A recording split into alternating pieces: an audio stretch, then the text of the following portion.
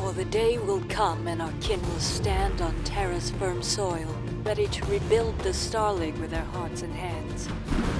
But who shall lead? Upon whose shoulders will the burden lie? The answer is the test. The test is the journey. Whichever clan carves its way through the barbarians to reach that fabled cradle of us all shall be the vehicle of the League's rebirth. Upon the Star League throne shall sit that clan's wisest Khan. So should it be. So shall it be.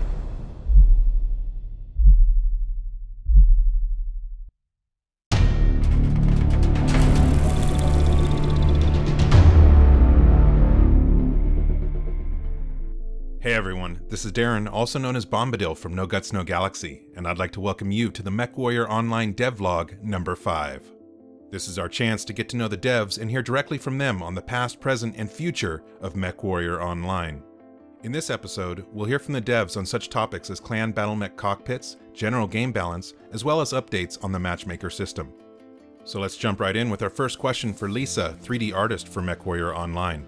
How did you approach the design of the clan cockpits, and what makes them different from their inner sphere counterparts? Well, our goal with the clan cockpits was that you would immediately know you're in a clan cockpit or in a clan mech as soon as you dropped into a map. So even if you didn't know what mech you were watching or you were in, you would know immediately you're either in a clan or an inner sphere cockpit.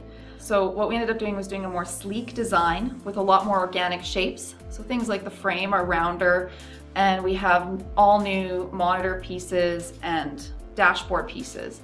The dashboard got a complete overhaul with a completely new style, and we also added a whole new material system to it so that we have more unpainted metals and thinner looking metals and make it feel more modern. In general, they feel a lot more cramped than the inner sphere cockpits, but they have optimal visibility, so a lot more windows in a lot of their original concepts. And also we wanted to make sure that they still felt like they belonged to the same universe, but had entirely new technology. My personal favorite is the kit box. I like the original T-shaped window design for that one. And next, we'll get a matchmaker update from Karl, Senior Systems Engineer for MechWarrior Online. How will the code prioritize matchmaking, and how soon will the new system be implemented? Currently it looks at group size, ELO, weight class, and age. Additionally, we're going to try and get faction and tonnage matching into there as well. Right now, 4x3 is working in testing. Additionally, just to guarantee it works, we have what are called release valves built into the system. Those release valves essentially look at the incoming player counts, determine whether or not 4x3 is going to continue to be viable, and will relax those constraints over time, just to guarantee we can continue taking matches no matter what happens.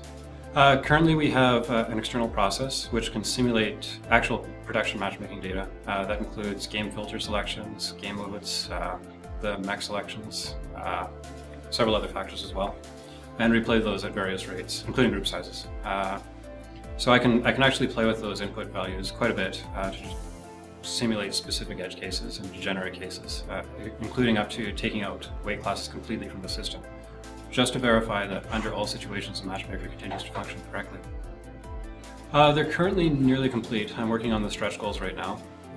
Hopefully I should be done by the end of this week, in fact, so by the time you see this video. Well, if I hit my stretch goals and finish by the end of this week, I'll hand it off to our QA department, Ricky. And hopefully sometime after that we'll be able to see something on public test or something we'll discuss for sure. Realistically, we'd be looking at July 1st at the earliest. That is correct, right? Yeah. Okay, July 1st at the earliest. That would involve a mandatory 2-week QA time to go through a stable on stage. So that's really the earliest you'd see it on production. And just for fun, Alex and Ricky tell us which is their favorite new clan battle mech. My favorite clan mech is the Stormcrow. It's fast, it carries a good amount of firepower. It looks like a sort of attack chopper on legs, and it's got like little weird claw kind of hands, and I don't know, they look neat. My favorite clan mech is the Lova. It's fast, it got jump jets, and you can put 16 weapons on it.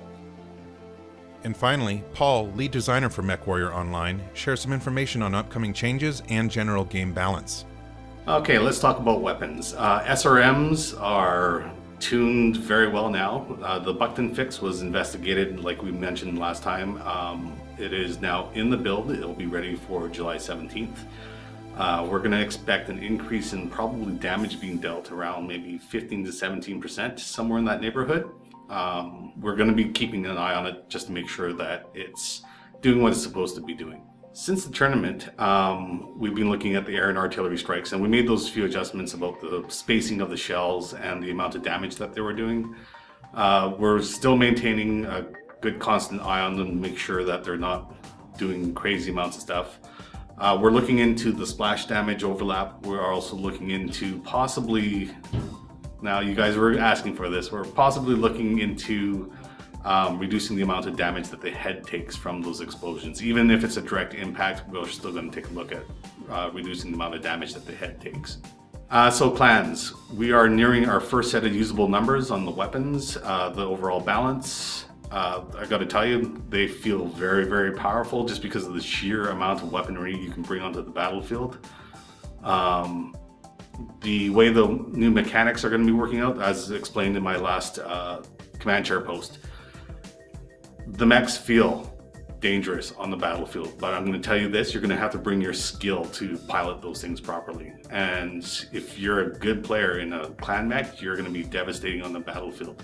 Now don't get cocky though, because inner sphere mechs still have that capability of just tearing you apart if they catch you alone. So teamwork is going to become very, very essential for both inner sphere and clan players. We had a test match where we had nothing but inner sphere versus clan mechs, and it was such a nail-biting experience that people were sweating and shaking after the test was done. And yeah, it's going to be a very exciting time. So hope to see you guys out on the battlefield. And that concludes the MWO Devlog number 5. Be sure to stay tuned for future vlogs, including more information on the development of MechWarrior Online, community spotlights, and the exciting future of the MWO competitive scene. Speaking of which, I'd like to congratulate House of Lords for taking first place and Steel Jaguar Gaming for taking second place in the MWO Tournament First Engagement. And on behalf of Piranha Games and No Guts No Galaxy, thanks for watching, and until next time, Mech Warriors.